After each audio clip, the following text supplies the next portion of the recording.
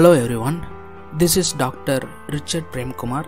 In this video, let us see about the clock reaction experiment.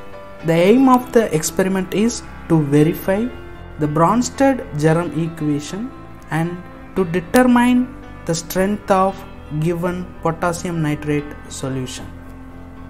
Principle: in a system of multiple reactions, the reaction between same charged ions is slower compared to ion molecule or molecule reactions.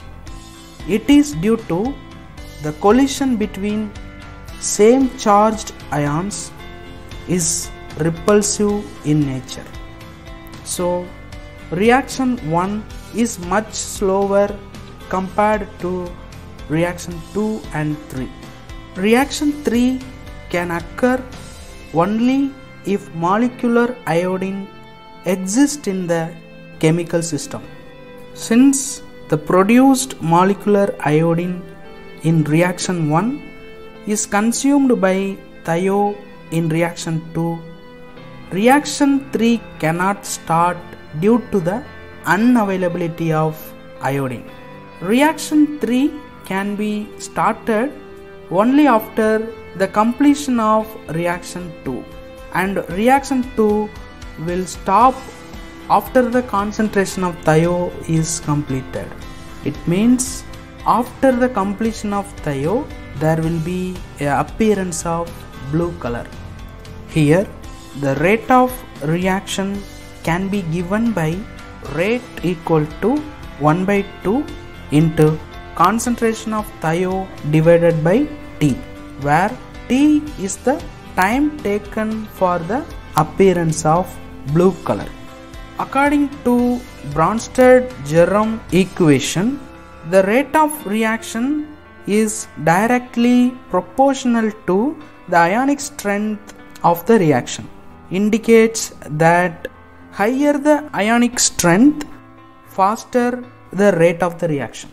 Apparatus and chemicals required to carry out the experiment: 0.01 molar thio, 0.05 molar potassium iodide, 0.05 molar potassium peroxydisulfate, 0.4 molar potassium nitrate starch solution, and distilled water are the chemicals required for this experiment.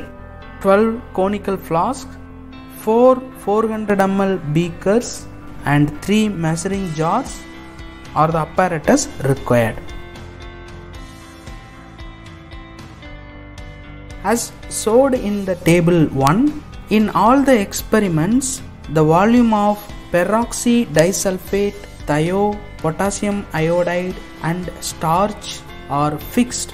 The volume of potassium nitrate systematically increased, and to make the total volume 100 ml, water is added as required.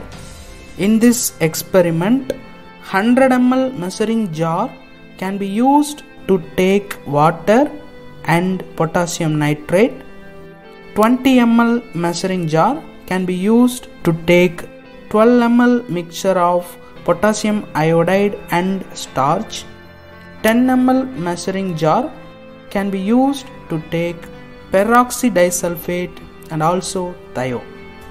Take peroxydisulfate, thio, potassium nitrate and water in a conical flask as showed in the experiment 1, and take the mixture of potassium iodide and starch in a 20 ml measuring jar and then add them. After adding potassium iodide and starch in a conical flask, start the stopwatch. For us, it took 340 seconds to get a blue color in experiment 1.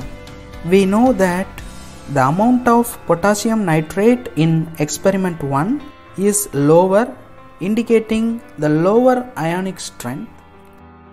Now look at the complete video of experiment 10 where the ionic strength is higher.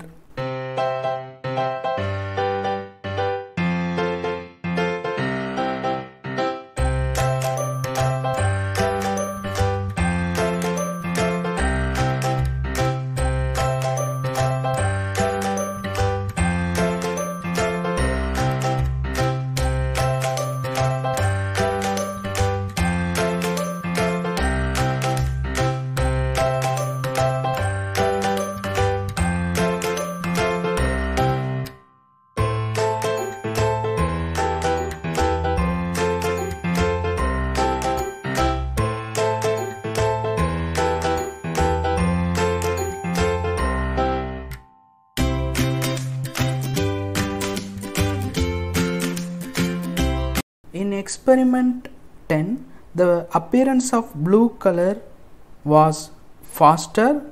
It took only 56 seconds. Similarly, all other experiments have to be performed and the corresponding time of appearance of blue color has to be noted in table 2. The molarity of potassium nitrate in 100 ml solution can be calculated by the formula showed here.